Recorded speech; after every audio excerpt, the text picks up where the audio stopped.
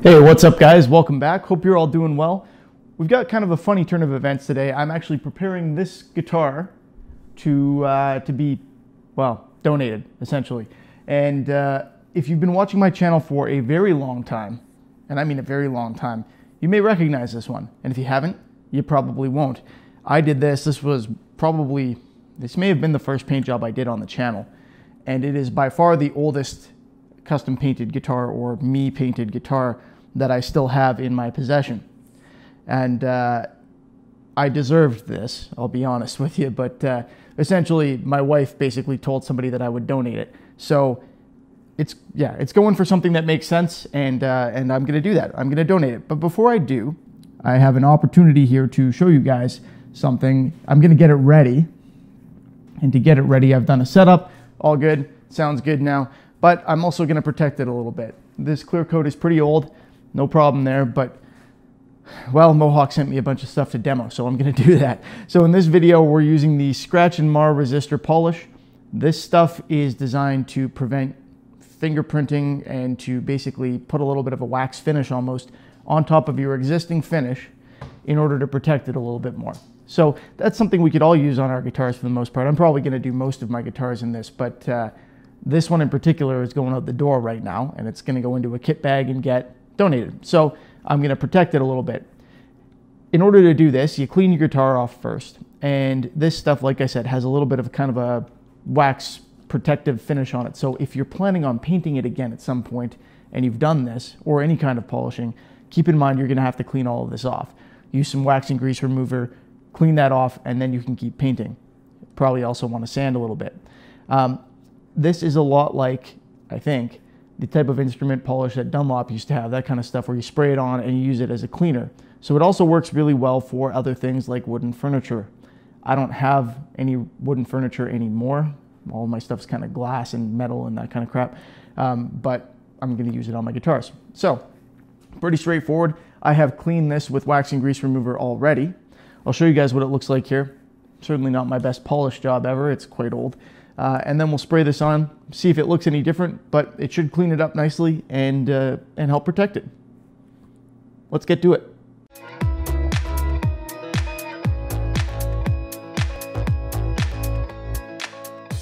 All right, so there's your surface.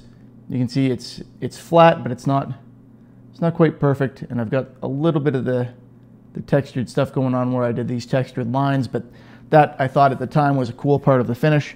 Now, it doesn't really matter what I think anymore. It's not going to be mine pretty quick here.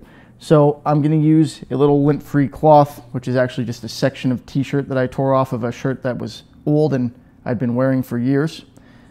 Important, in my view, that it be an older t-shirt that's been through the wash a few times, because that's what prevents it from leaving lint behind and stuff like that. Now this stuff just sprays, so you give it a good shake, I think.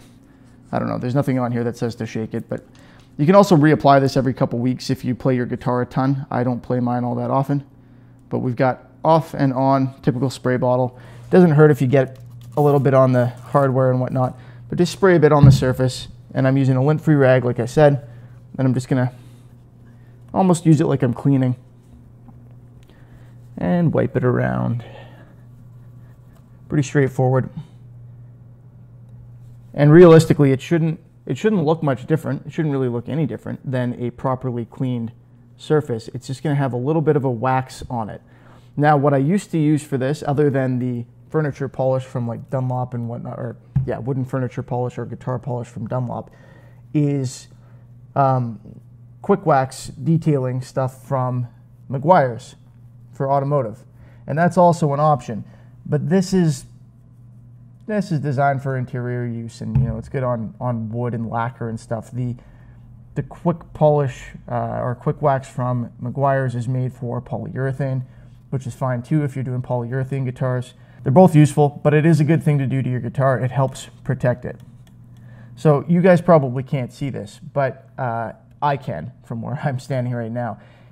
When you use this, it leaves for a moment a little bit of a haze that then dries out. And that's typical of waxed finishes like this, waxed products. They get kind of a little waxy haze that goes away, and then you've got a protective layer on there. And actually, interestingly, I can feel the difference. This feels more slippery, which is typical of a waxed finish.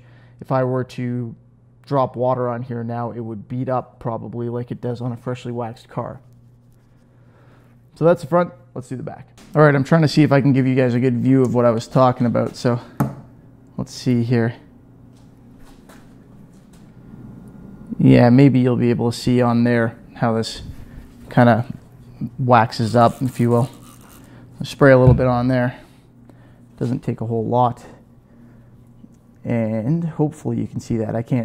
I'm using a phone to film this because it's better than my camera. So I can't see in the viewfinder, obviously, but it kind of like hazes up a little.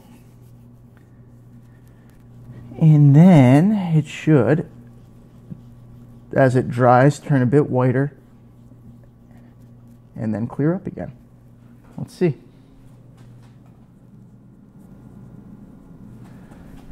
Okay, so yeah, you can see, I'm looking in the viewfinder now. You can see the streakiness, which is part of the deal. Wipe that up a little bit and it'll haze.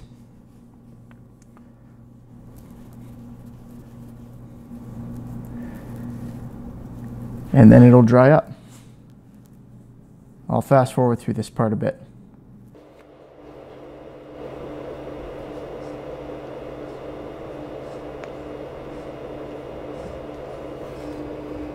There you go, pretty cool, hey? So now that's got some wax on it, it's protected. Yay. All right guys, there you have it. It's time for me to say goodbye to this guitar, but that's just fine because I've got plenty of others in the works that I need to fill this space with. So I needed somewhere to put them. There we go.